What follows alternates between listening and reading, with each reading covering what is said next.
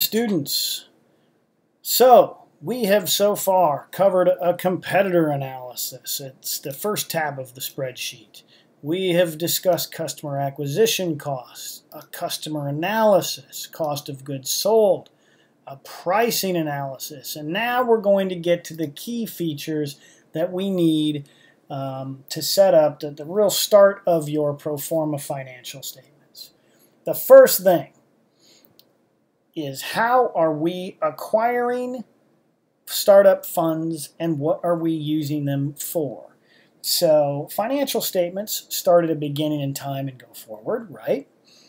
Startup funds, we'll think of these as sort of times zero. So these are the funds you bring in and the costs you have to spend, put out before you ever start the business. Say it's a retail shop. These are all of the expenses that you need to take on before you can open the doors. So we have it broken down into two columns here that must balance: the uses of funds and the sources of funds. So what do we need to spend money on to get started? If you're renting out a retail location, you have to prepay some rent.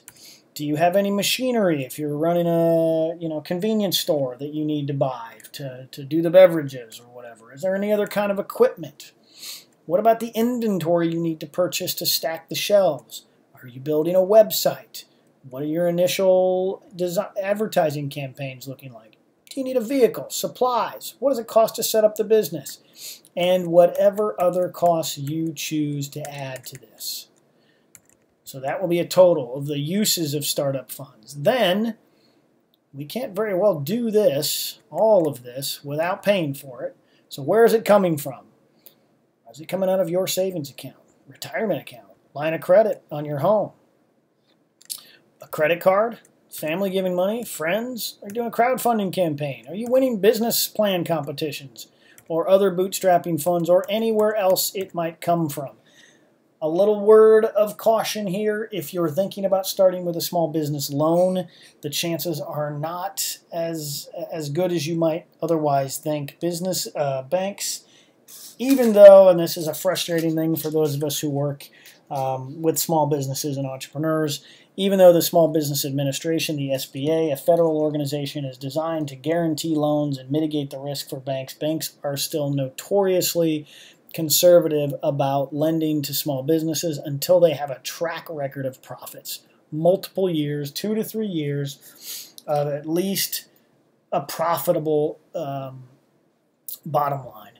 So debt is a great way, especially from a tax saving standpoint, to finance business growth. It is not, however, usually a great vehicle for kicking off and starting the business. Usually, out of the stat I saw recently, there are 400,000 business startups in the U.S. each year.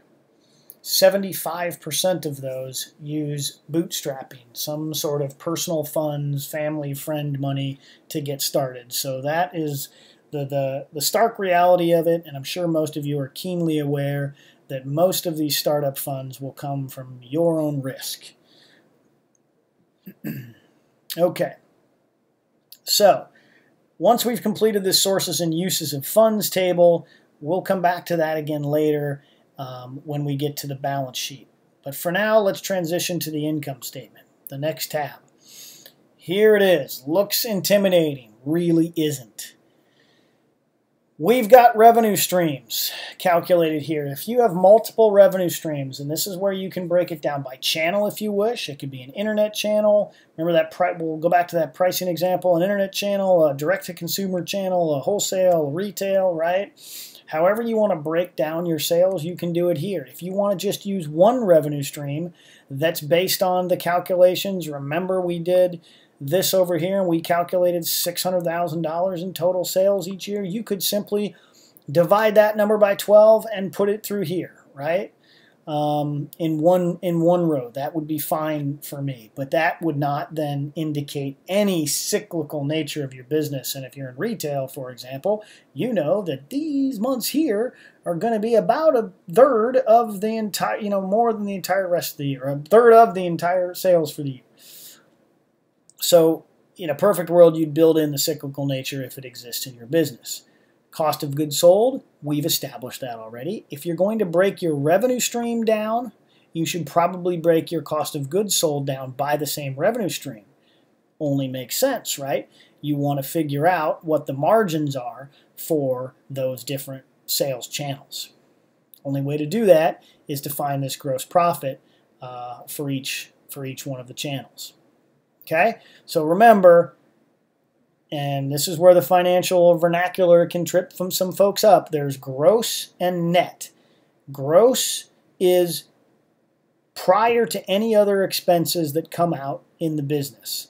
It is just referring to cost of goods and revenue. Anytime you hear gross profit, gross margin, they're talking about revenue minus cost of goods sold or some amalgamation thereof. When you then start getting into all of the rest of the expenses to run your business, after you take those out, then that's when you start hearing the terms net profit, net margin, right?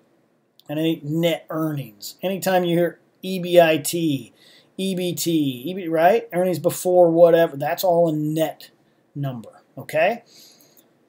So revenues, cost of goods sold gets you to a gross profit, and a gross margin can be calculated from there. Then we get into our expenses, and you'll know these, right? You'll know what your customer acquisition costs are. We calculated those before. So remember over here, we said based on what we did, we are going to spend $5,389. Now, if that was for a year, it probably wasn't for a year, but we could build that through. So that's your marketing and advertising expense.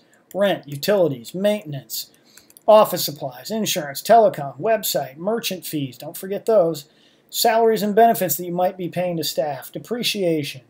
If you've capitalized assets, don't worry about that. If that's a complicated term, we can spend more time on that later. And then anything else you want to add in, feel free to add it in. It'll calculate your total expenses, then it'll calculate your earnings, your net profit before you pay interest and before you pay taxes. Right? Then you'll have interest expense come out. You'll have your net income before taxes, and then you'll pay taxes on that balance for your bottom line net earnings for the business. And each month you'll see January, February, and then for the full year it will calculate for the full year for you. There will be a sum. Okay? And again, some notes I probably should have mentioned on previous videos at the bottom. I think I will leave it at this for this video and spend the next and last video on the final two tabs.